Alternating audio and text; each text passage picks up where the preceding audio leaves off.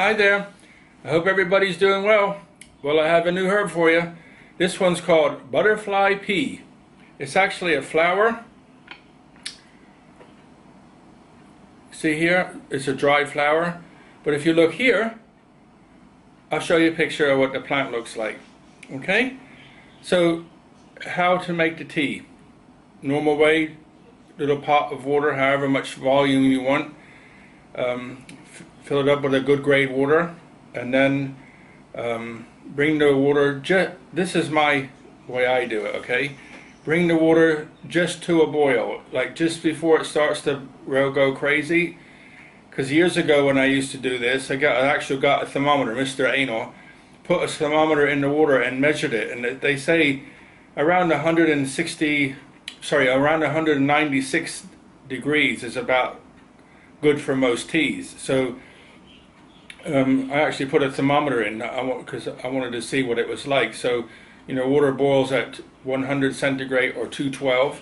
So just as the bubbles start to come at a steady pace, not the big bubble, this is the beads on the bottom, it's about 195, 96, something like that. And then take it off the boil, take it off the fire, put the herb in however strong you want it. Now, if you have some health problems, I would suggest don't make it too strong on the early days, okay? So you put the dried flour in, and then stir it around, let it sit without the fire on, just let it sit. And, you know, as it starts to cool down, you can stir it a little bit, and it turns into butterfly pea tea. Okay? So, my photography part of me says be creative, so you've seen the thumbnail and seen this, so I enjoy taking that picture. So what are some of the health benefits of butterfly pea tea? Okay, so if you do your own, remember I said in many of my other videos, I'm not a doctor, I'm not a nutritionist, I'm not a herbalist, I'm not anything, but I'm smart enough to know that nature provides us with lots of nature provides us with everything we need. So as long as you're not like drastically sick, read for yourself. You know, you're smart enough, you can read a book or go online and read, and but get your source from many reliable sources. Okay, so this is what I've done again with this one. So what are the benefits of butterfly pea? Well, I've got a list over here, so I'm just going to read a couple of them to you, and then I'll go through some of them, okay? It's full of antioxidants. So what is antioxidants good for? Well, it stops oxidation, which is like rusting in the body. So, you know, if you have good oxygen, that helps to stop sicknesses and so on. But if you start to get a little bit acidic and so on, you can get sick.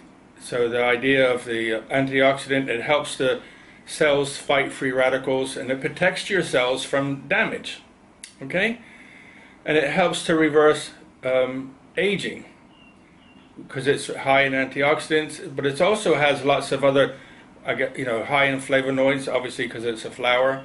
But just the characteristics of this butterfly pea is, one of them is it's very good to make your skin healthy, and it also says to help prevent hair from falling out and darkens your hair. So I'm going to be drinking this. Okay, anti-inflammation, and as most herbs or most plants, do your own research. Antiviral, antifungal, antibacterial, antiparasitic, and so on and so on. Okay, helps if you're feeling tired, gives you a little bit of boost, energy, etc. Helps in relieving a little bit of pain. Again, it all depends who you are. Be careful if you're already taking medicines, etc. One thing about it is it's good that if you're taking medicines, that it's caffeine free. There's no caffeine in this, is what I've read, okay? What it says is the most highly beneficial part of this butterfly pea is it helps with Alzheimer's. Okay, so an older person wants their hair does not fall out and wants it to be darker, and also helps their mind, okay? Or brain, should I say. So it helps with Alzheimer's, it helps with anxieties, it helps with anemia, also helps with a memory enhancer, obviously, because it helps with also helps with Alzheimer's, like I said, fighting infection, all-round health tonic, okay? And again, energy, skin and hair, okay? So that's the basics of butterfly PET. So if you look at the color, it's really interesting, isn't it? It looks like an exotic drink of some kind.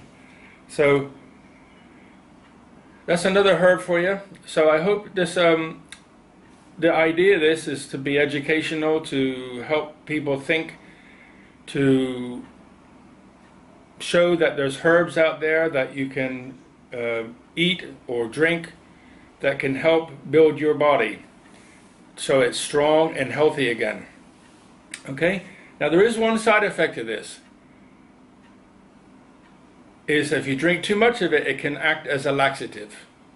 But for me, that's a good thing. So it's not a bad thing for me. So I hope you enjoyed watching this. There are some other videos on my channel here. They're all together in the playlist, all the herb ones. So you'll see there's one for saffron tea, and there's one on herbs in general, and more information all to do with health and different types of teas. So thank you so much for watching. I hope everybody is doing really well. Love and compassion, and look after yourselves, guys. See you later, and until the next time, look after yourself. Bye bye. See you later.